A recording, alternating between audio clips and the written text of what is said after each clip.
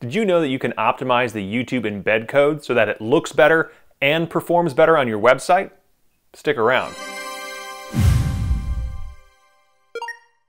Embedding videos on your website can increase engagement, conversions, time on site, you name it. Plus, any of those embedded views get added to your YouTube view count total, so it's a bonus all around. I'm going to show you the changes I make to my YouTube embed codes and how I incorporate them into my WordPress pages. To WordPress. I've created a new page here in WordPress for this example. Now, I use the X theme by ThemeCo, so I'm not going to use WordPress's basic editor like a peasant. I'm going to build this page using X's Cornerstone. First things first, I'm going to go to my page settings and set the general template to blank, no header, no footer, and save my changes. That just gives me a bigger canvas to work with. Back in the Layout tab, I'm going to add my first section and call it Optimized Video. You'll see I have one row going all the way across, but I'm going to split that up into columns by clicking here. Now you'll see that I have a 2/3 column on the left and a 1/3 column on the right.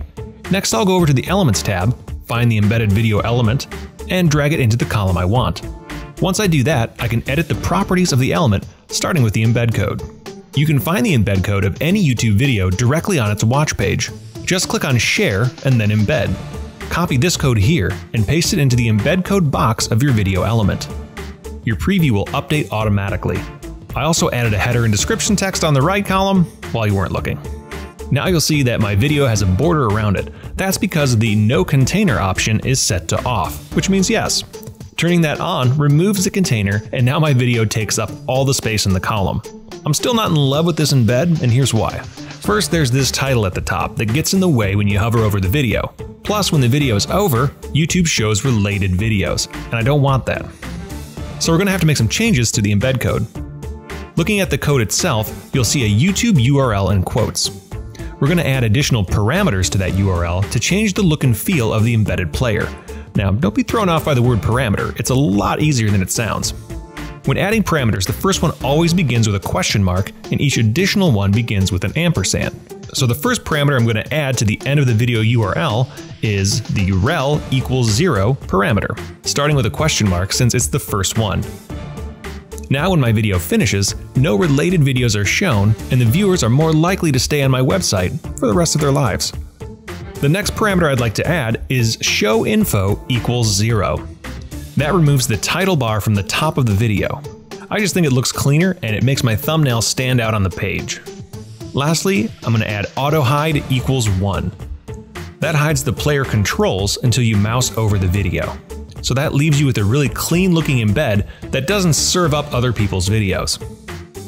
So here's what my embed code looks like now with those 3 parameters added. There are no spaces in the URL, and it still sits comfortably inside those quotation marks. I just started my first parameter with a question mark and each additional one with ampersands. There are a number of other parameters you can add that I didn't use, but I'll put a link to all of them in the description below. Now that we have our video sitting pretty, I doubt you're going to want to do that every time you add a video to your page. So I'm going to go to my Layout tab and click on Templates. I'm going to name this optimized video left and save it to my library as a block, not a page. Now when I'm working on another page, I can easily insert that block into my layout by going into my templates and selecting the block I saved. Now I can easily swap out the video by replacing the video ID. If you look at any YouTube video watch page, you'll see a question mark V equals, and the string after that is the video's ID. Copy that ID and replace the ID in the embed code, which sits right in here between that /embed/ and the question mark of our first parameter. Once you do that, the video will update and all the customizations will remain the same. I created 3 block templates for Cornerstone that I use all the time on my website. You can grab a copy of those Cornerstone templates for free by clicking here.